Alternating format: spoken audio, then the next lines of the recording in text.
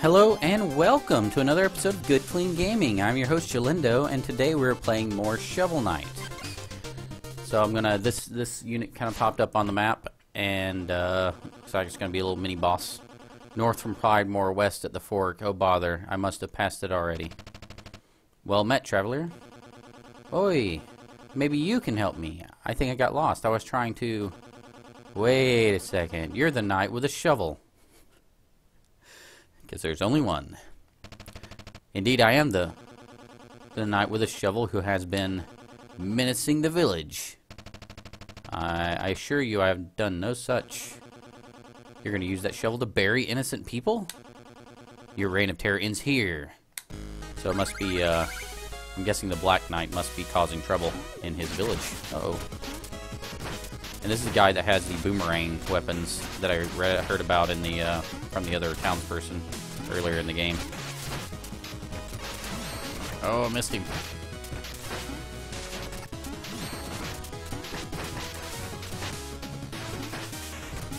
Oh, come on. I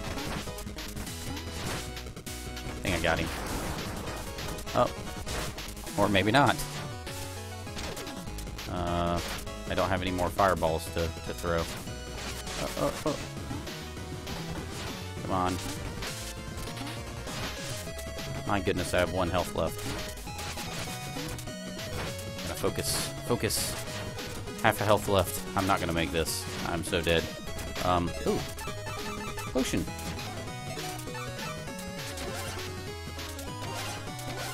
How do I use it? Oh, yeah. Okay.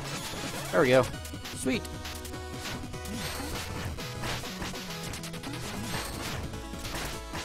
Man, this guy hits hard. Damn, should have him now with the nice potion help. 1500. Is he gonna run away now like they all do? Do your worst, villain. Strike me down. I am no villain. We're fighting a common enemy. We are? Why didn't you say so? Wow, I feel like a fool now. Think nothing of it, friend. Knights are strongest when they work together. Yeah, Knight's Code. First vow. Always help a person in need. Knock him down, Shovel Knight. Alright. We made a new friend. Okay, so now I think I may be able to focus on actually commentating. Uh-oh, maybe not. There's a gym over here. I don't know what it does. Let's get through this real quick. Oh, scrolling level. So, this feels very Super Mario 3. See if I can get through this without dying.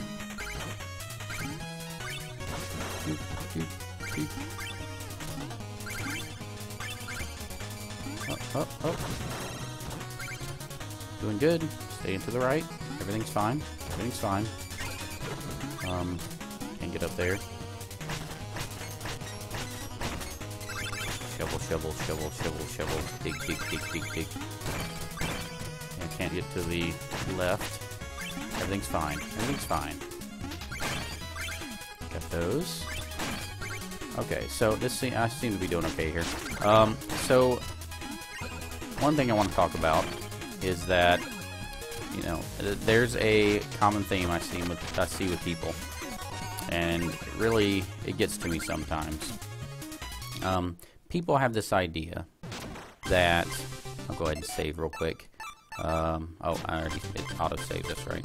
So people have this idea that their lives are interesting. They'll hear Strike the Earth. That's a dwarf fortress term. I love that. Uh-oh.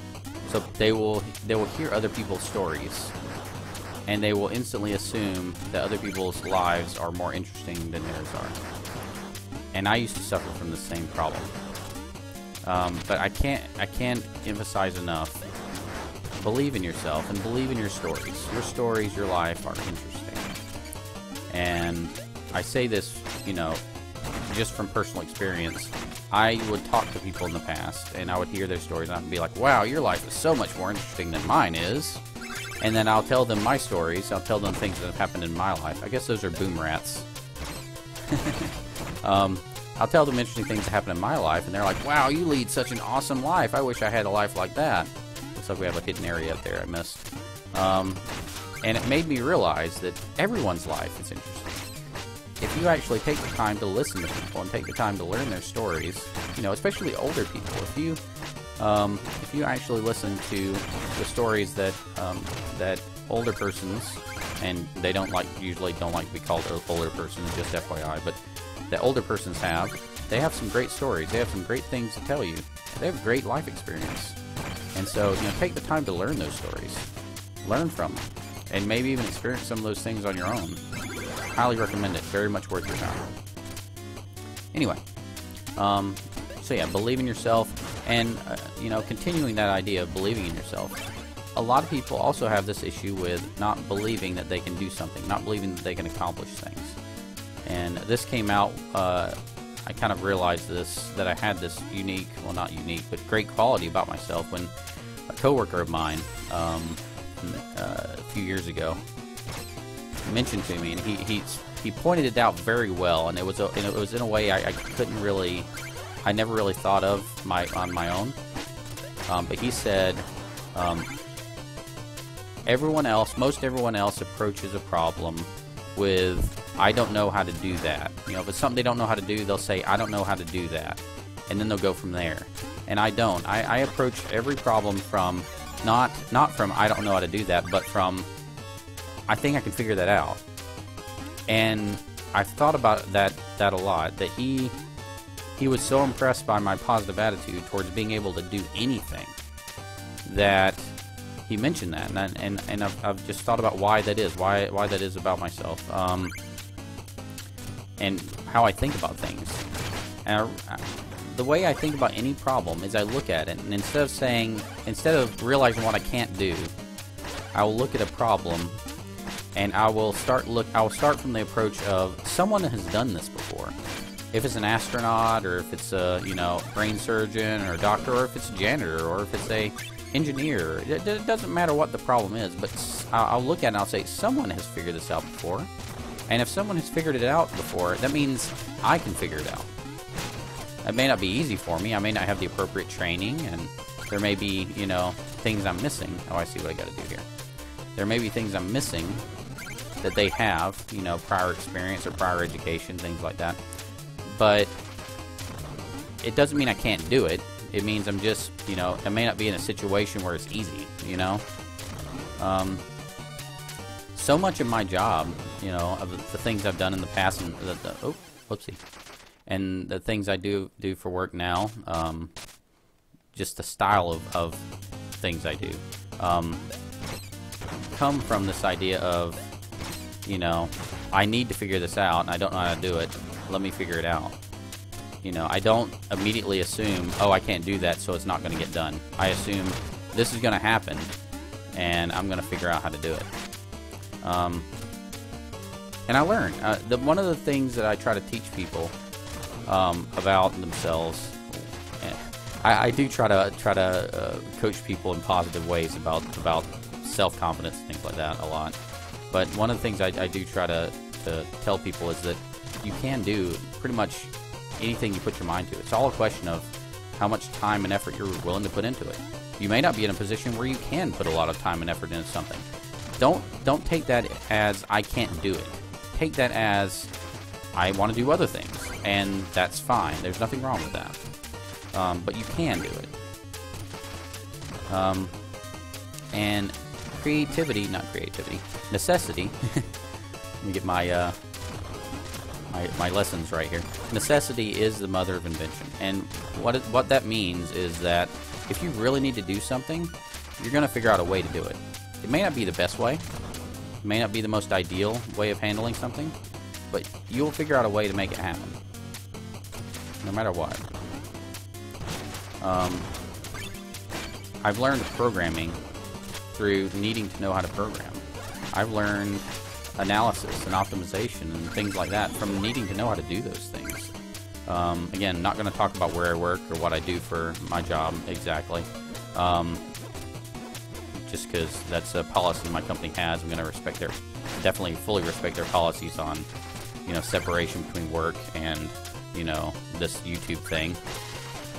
But I feel like I can talk about, you know, just some of the skill sets I have. And some of those skill sets are, you know, a lot of them, well, pretty much all of them are learned from needing to know how to do something.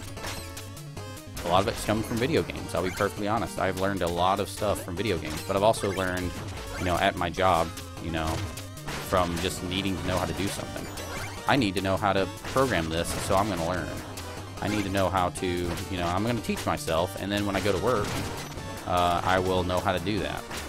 And it makes for, you know, makes you a really productive employee when you're willing to learn what you don't know. One of the issues I do have is I am very self-taught, and that is a good thing and a bad thing. Since I'm so self-taught when it comes to anything, the approach of, you know, I'm going to figure out how to do something. It makes me so self-taught that, what do I do here? Do I hit these things? Apparently not. Apparently I hit this guy. Oh my. So I'm so self-taught about everything that I have trouble accepting teaching, you know, having people, you know, going to school and going to class and things like that. I like it, but at the same time, it's like I tend to try to teach myself everything rather than learning it the way I'm supposed to, the proper way, you know? Do I even have to fight this guy? I'm guessing I just leave that guy alone and go past him. I'm not sure I even need to beat him. I'm making myself dirt poor, that's for sure.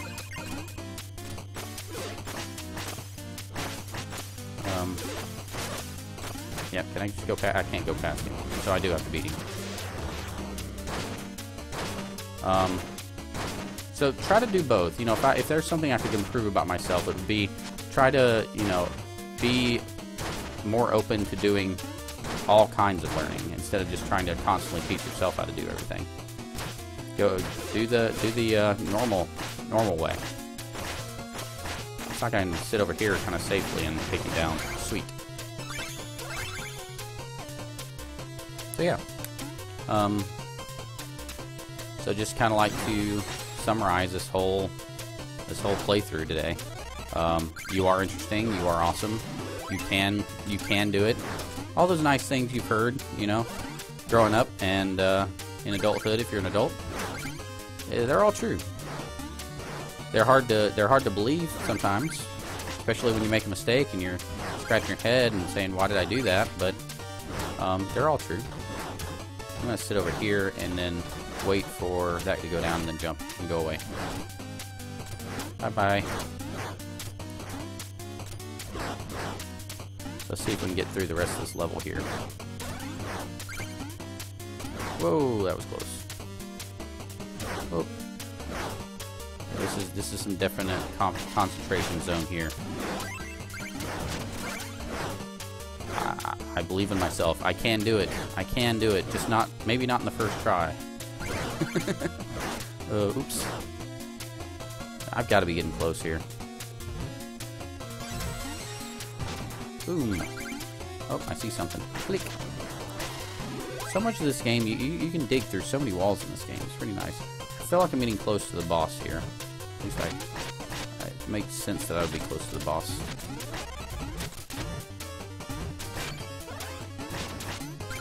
These are like other shovel knights. They're like slime shovel knights. Ow. Go away.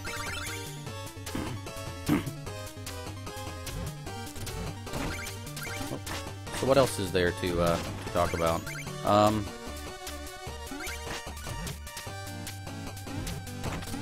Let's see. Oh, a note on the last video. I talked a lot about how people told me that video games were a waste of time, and yet it turned out to be so effective and productive for my life.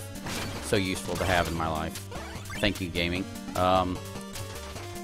I did have this situation, looks like we are coming up with the boss fight here. I frequently had people who would go and they'd tell me that my video games are a waste of time, but then at the same time, they would go and they'd watch TV.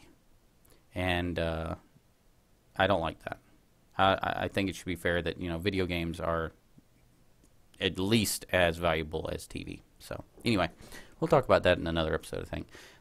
Leave me alone. Show yourself, Plague Knight. Your trickery will not stop me. Trickery? The fruits of my research are no mere trick. Boom. Oh, boom. Now let's have a lesson, shall we? I promise, it will be enlightening.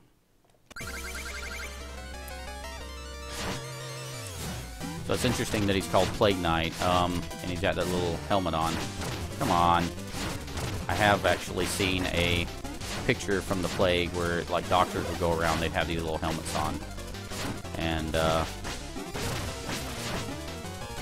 yeah. And it's a very, very scary thing. But I didn't know a lot about it until I watched an episode of Gaijin Goomba. Let me, go ahead and use another potion because I feel like I'm going to need it here. I watched an episode of Gaijin Goomba, and great YouTuber, by the way. And he really described, he went through the entire thing about what a Plague Knight is, or what a Plague Doctor is, and, you know, where that comes from and everything. Highly recommend this channel. Great champion for gaming. So, yeah, go check it out if you're interested in that kind of thing.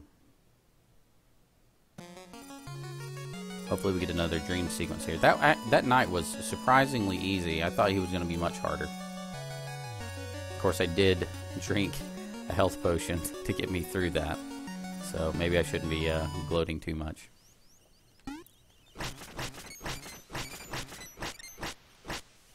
Alright. I'm going to exit here. And I'm going to go ahead and grab... I feel like I'm going to need more health potions. So I'm going to go back to town, or go back to this place here, and get some more potions. Please, give me potions. Yes. I need help in my old age. I'm not as spry as I used to be. I don't have the reflexes that I had when I was playing games like this. Cool. So I had fun with that. Hope I wasn't trying to be preachy or anything with everything I was talking about. Just trying to encourage and just chat. So hope it wasn't taken in any negative context. So I'm going to take a break here. I hope you guys enjoyed this video. If you did, please like, favorite, and subscribe. You guys have a good one. Keep it clean, and we will see you next time. Bye-bye.